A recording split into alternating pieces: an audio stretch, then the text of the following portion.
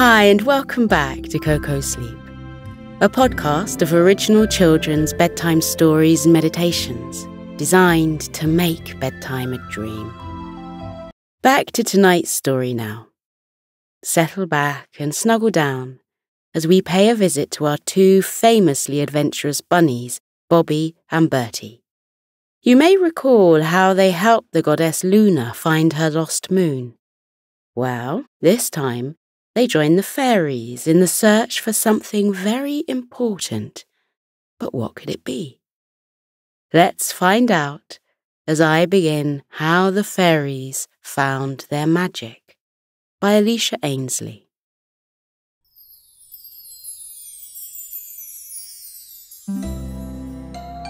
It had been a long time since bunny rabbits Bertie and Bobby helped the goddess Luna find her lost moon. But almost every day since, the creatures of Sleepy Forest seemed to be asking them for help. Everyone wanted their assistance with finding something they had lost, since they had done such a good job for the goddess Luna. Before they knew it, Bertie and Bobby had become very popular amongst the creatures of the forest, and they had earned themselves a reputation as sort of local heroes. Even with all this attention, Bertie and Bobby didn't let their newfound fame go to their heads. They were still the same playful, sweet bunnies they had always been, and they were more interested in lying by the side of their favourite lake than they were in racing off on daring missions. One day, Bertie and Bobby were relaxing by the side of the water when they received a very surprising visit. Bertie was stretched out on the riverbank, basking in the warm summer sun, and Bobby was bathing in the cool waters, floating on his back like a starfish, when there came a jingling sound. Bertie's ears pricked up at the sound, and he looked around the side of the lake, but couldn't see anyone else in sight. "That was strange," he muttered, before returning to his reclined position on the ground. After a few moments, he heard the sound again. It jingled even louder this time. Bertie sat upright and looked again. But there was nothing and no one to be seen. It was just him and Bobby.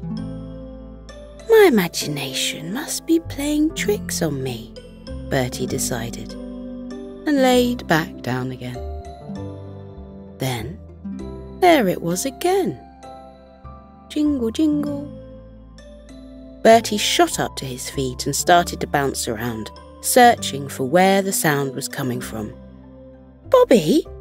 he cried out to his friend, floating blissfully in the water. "Did you hear that sound too?" Bobby lifted his ears out of the water, and they dripped with watery droplets. "What did you say?" he called back. "I can't hear anything with my ears in the water." Bertie continued to look amongst the reeds, inside the bushes, and in the flower beds nearby, but he couldn't find anything. He scratched his head with his fluffy paw and looked very confused. He could have sworn he kept hearing a jingling sound, but maybe it was all in his head.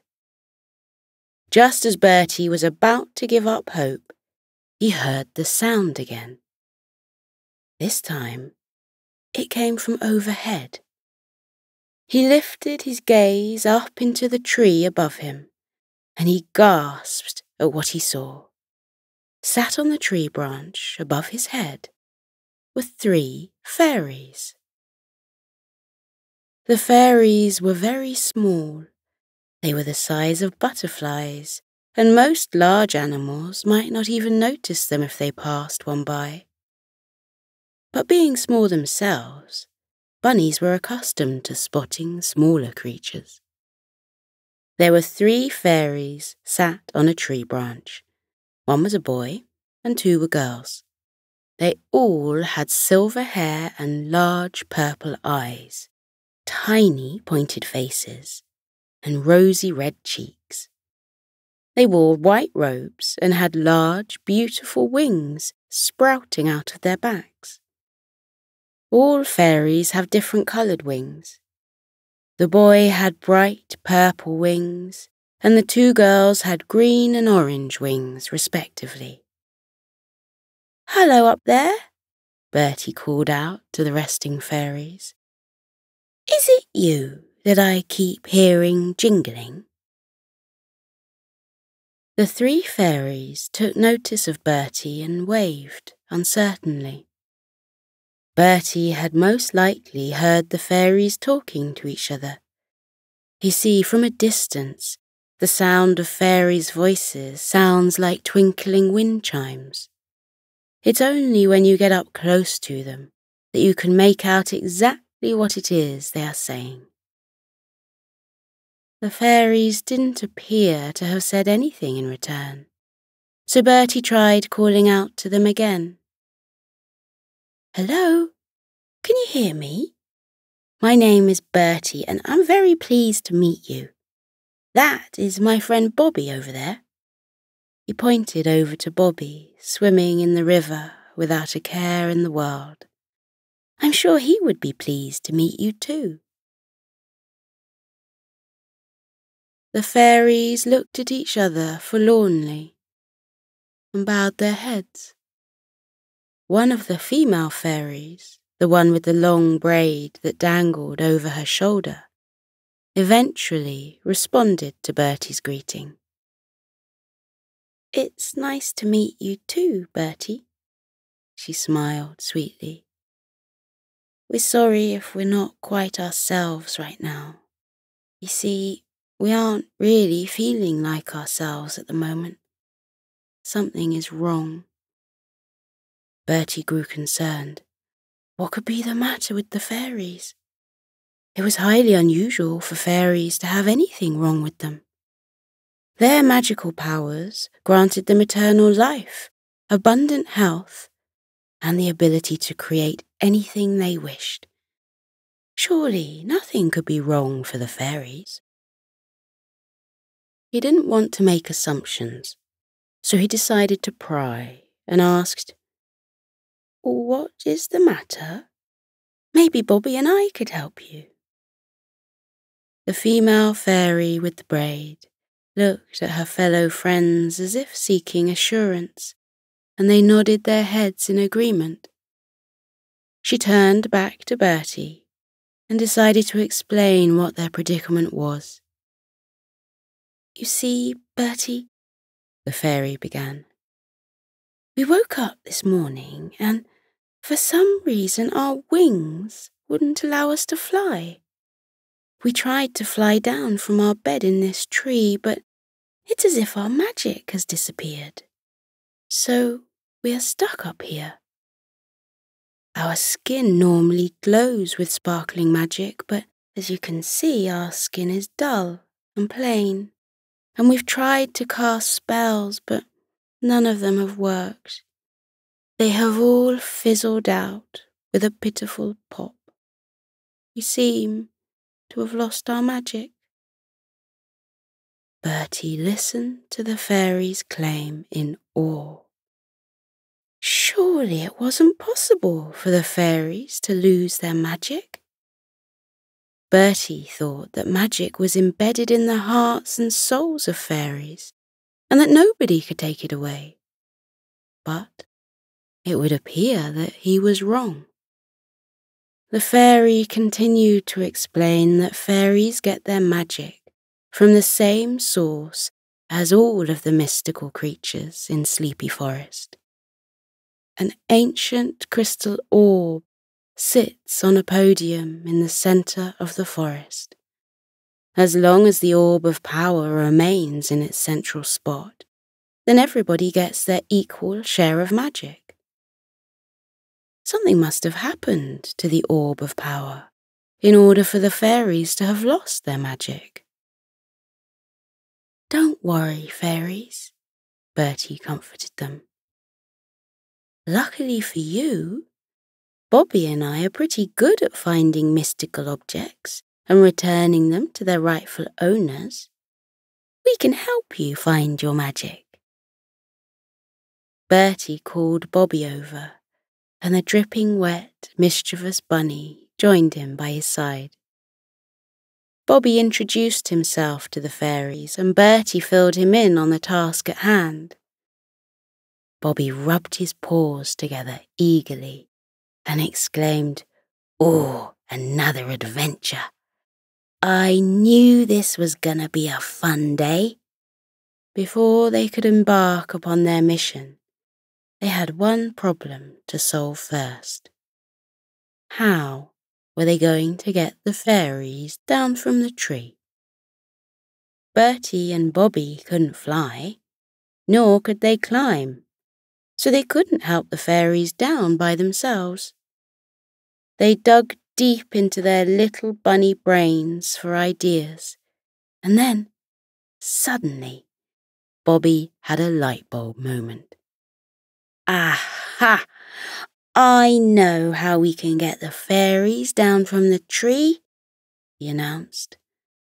Then he placed his fluffy paws in his mouth, and he blew hard, creating a loud, ringing whistle that echoed throughout the forest. All 5 of them waited expectantly for a few seconds, wondering what the meaning was of Bobby's outburst. All of a sudden, they heard the flapping of wings, and they all turned to the other side of the lake. Overhead in the sky, flying straight towards them, was Bertie and Bobby's favourite family of woodpeckers. They were the same woodpeckers that had aided Bertie and Bobby on their mission to find the lost moon for the goddess Luna. The family of woodpeckers hovered above Bertie and Bobby and greeted them cheerfully. "Hiya, Bertie. Hi, Bobby. How can we be of service today?" the father woodpecker asked enthusiastically. Bobby pointed to the stranded fairies up in the tree and asked if the woodpeckers could help them down to the ground. The woodpeckers were happy to oblige, and they carefully glided up into the tree, allowing the fairies to climb up onto their backs. Then, once they were safely on board, the woodpeckers flew them down to the ground, where the fairies hopped off. The 3 fairies were very grateful, and they thanked the woodpecker family profusely for their aid before the woodpeckers flew back home. "So, where should we begin?" Bobby questioned, keen to get started with their mission. The 5 new friends discussed and agreed that the first thing they should do was check that the orb of power was still in its usual resting place. They all set off walking into the centre of the forest in search of the orb of power. Bertie and Bobby learned that the names of the 3 fairies were Sparkle, Tinker, and Pebbles. Tinker was the fairy with the long braided silver hair and green wings. Sparkle was the boy with purple wings, and Pebbles was the girl with short cropped hair and orange wings. All 3 of the fairies were very beautiful and petite, with shiny silvery hair, but they all were very different in personality. Tinker was gentle and mature. She acted as though she was the leader of their little trio. Sparkle was funny and cheeky, and he kept on breaking into song as they walked through the forest. He entertained them all along the way, and Pebbles was quiet but intelligent. She didn't speak as much as the other 2, but when she did, she made very interesting additions to the conversation. Bobby, in particular, thought that Pebbles was very impressive.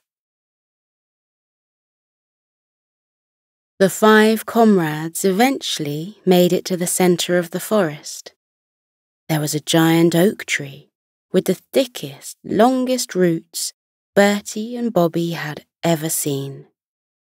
There were long vines hanging from the trees all around them, and one trickle of sunlight broke through the leaves in the trees, creating a spotlight that fell upon the ground at the base of the giant oak. There they saw a large golden podium glistening in the sunlight. However, there was nothing placed upon it.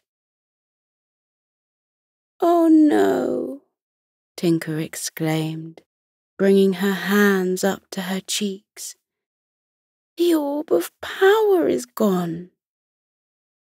Normally the orb of power sat on top of the golden podium, sending out its powerful magic and sharing it equally around the forest.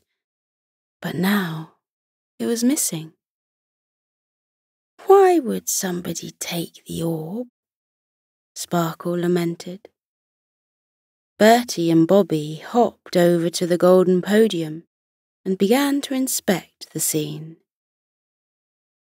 Why would someone want to take the orb?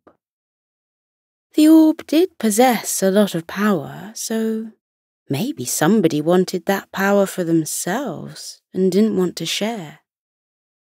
Or maybe this was some sort of trick that somebody was playing on the fairies. Whatever the reason, it was important that they found the orb of power soon to put things right. Bertie and Bobby searched for clues as to where the orb might have gotten to. They sniffed the ground, trying to pick up scents. They checked for tracks, and they hunted for anything that might have been left behind by the perpetrator. Unfortunately, they couldn't spot anything out of the ordinary. Does anyone else get their magic from the orb of power? Maybe we should check that they're all right and that they haven't lost their magic too, Bertie suggested. Tinker, Sparkle and Pebbles looked between themselves, thinking hard, and Pebbles replied, "Well, us fairies obviously get our power from the orb, and so do a lot of other mystical woodland creatures. There are the elves and the pixies, the gnomes and the dwarves, not to mention the trolls and the wood nymphs. A lot of mystical creatures in the woods got their power from the orb, so Bertie and Bobby would have their work cut out checking on everyone. No matter the case, they would check that everyone still had their magic. Bertie, Bobby, Tinker, Sparkle and Pebbles walked through the forest, checking in on the other magical creatures. All of the fairies had lost their magic, as had the pixies and the gnomes. It seemed to be that all the magical creatures were struggling as a result of the missing orb of power. They continued to move through the forest, making their way towards the home of the dwarves, when Bertie spotted a squirrel in a tree. The squirrel was humming a catchy melody as it munched away on a nut. Then it started to sing. Bertie listened closely to the squirrel's soft song, and he made out the following words. Poor fairies, poor gnomes, where their magic is, nobody knows. Except for me, except for me. Registering what the squirrel was saying, Bertie stopped in his tracks and shouted up to the squirrel in the tree. Excuse me? Did you see who took the orb of power from its podium? The squirrel turned its head absent-mindedly towards Bertie and nibbled its 2 front teeth into the shell of the nut with a crack. Oh yes, I see. Concealed from sight where the magic may be." The fairies held their breath with anticipation. "Well, where is it? If you know who took the orb, then you must tell us," Sparkle deplored to the riddling squirrel. "Who took the orb?" Bobby demanded. The squirrel chewed and swallowed the rest of the nut, and then dusted off his hands on his furry chest. He stared out into the distance wistfully and appeared to get lost in a memory. Finally, he answered in song. "Where the magic is now, I do not know, but the ones who took it, I know. Little pointy hats and little nimble hands, a little bigger than you, took it to their lands." The fairies were confused, and Bertie and Bobby were just as perplexed. Little pointy hats sounded like the dwarves and the gnomes that they had already been to see, although they weren't particularly nimble. Besides, they were a lot bigger than the fairies. Pixies were a similar size to them, but the trolls and wood nymphs were giants in comparison. Bertie had an idea. "Let's pay a visit to the elves next. I have a feeling that they might be able to help us." They thanked the squirrel for its puzzling assistance and changed up their plan. They would pay a visit to the elves next, to check in on their magic and possibly ask for their help. The elves lived on the other side of the forest. Generally, the elves liked to spread themselves out. Some of the elves lived in the forest, but some preferred living in the meadow beyond. They could even be spotted frolicking in the forest springs quite often, but they didn't hang around for long if they saw any other animals coming. The elves liked to keep to themselves. After some time, Bertie, Bobby, Tinker, Sparkle and Pebbles reached the doorway to the tree hollow where the main community of elves lived. None of them had ever been inside the elves' den, but it was widely known that most of the elves lived here. Bobby liked to imagine that inside the tree were thousands of little elves working away, sleeping and eating, over hundreds of floors that spanned from underground all the way up to the top of the tree. Maybe he would find out now if that was, in fact, true. Tinker knocked on the door, and the 5 of them waited patiently. "Who is it?" A squeaky voice hollered from the other side of the door in the tree. "My name is Bertie, and this is my brother Bobby," Bertie responded confidently. "We have come to check on you. A lot of the mystical creatures in the forest have lost their magic, and we want to check if you are all right." There was an awkward pause and the sound of muffled whispering. Then the squeaky voice replied, Yes, we are fine. Thank you for checking. Bye-bye now." Bertie, Bobby and the fairies all looked at each other curiously. Something didn't seem right.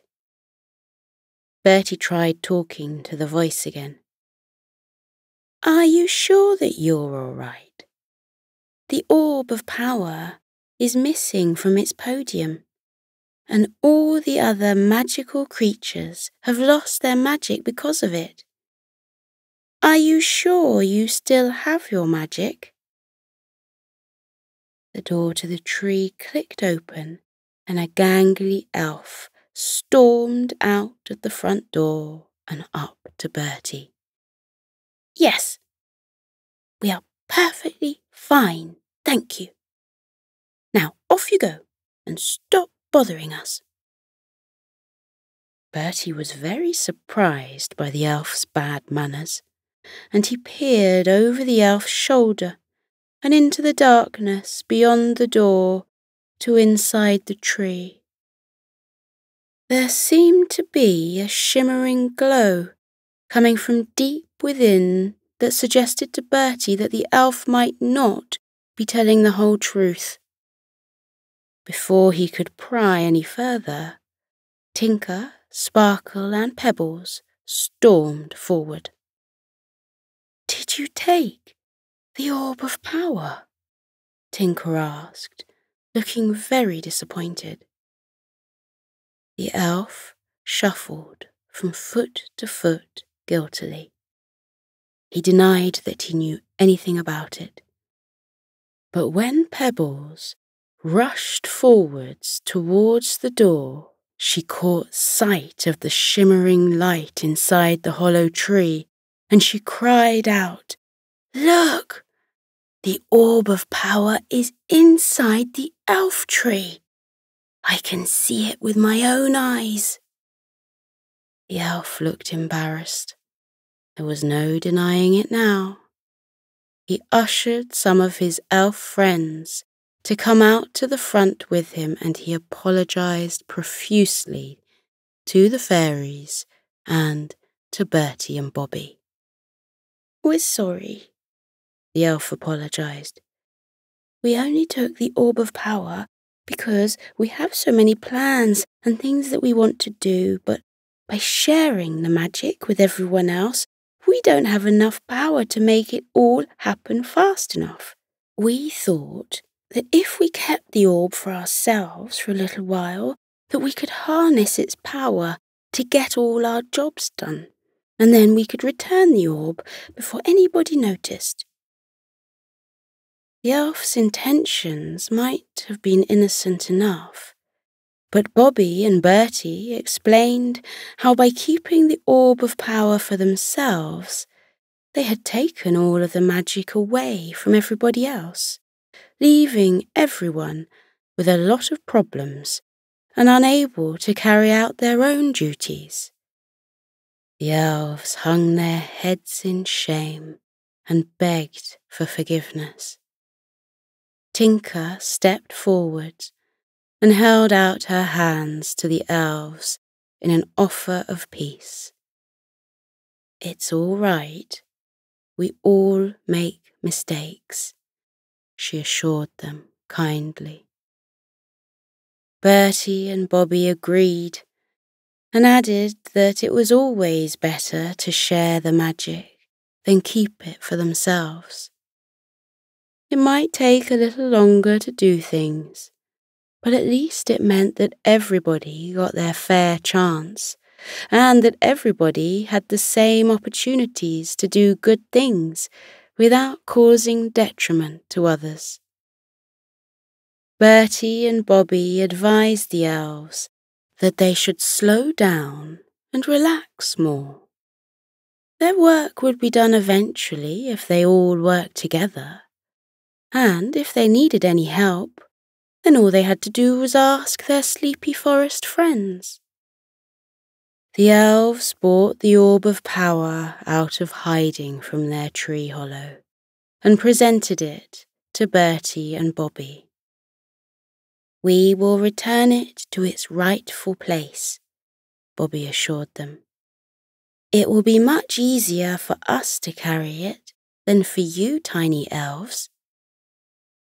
The elves were thankful for their understanding and forgiveness, and provided a wooden wagon for the orb to rest in. The fairies placed saddles on Bertie and Bobby, and attached the wagon to reins on their back so that they could pull it with ease. And then the elves loaded the orb onto the wagon. Bertie and Bobby set off through the forest, pulling their precious cargo, and the fairies rode on top of their backs as if they were horses. The 5 new friends journeyed through the forest and returned the orb of power to its rightful place. Thanks to Bertie and Bobby's astute thinking and confidence in asking for help from others, they had tracked down the magical orb of power, and the fairies possessed their magic once more. All of the mystical creatures of the forest were delighted to have their magic restored, and Tinker, Sparkle, and Pebbles flew away, back home to their fairy kingdom, delighted to have the ability to fly once again. Bertie and Bobby certainly lived up to their reputation of being experts in finding things that are lost. Now, with another job perfectly executed, they had something else they had lost that they needed to catch up on: time. They hopped their way back to the side of the lake to indulge in the last rays of the day's sunlight. They lay down on the bank, stretched their arms back behind their heads, and closed their eyes. "Well done,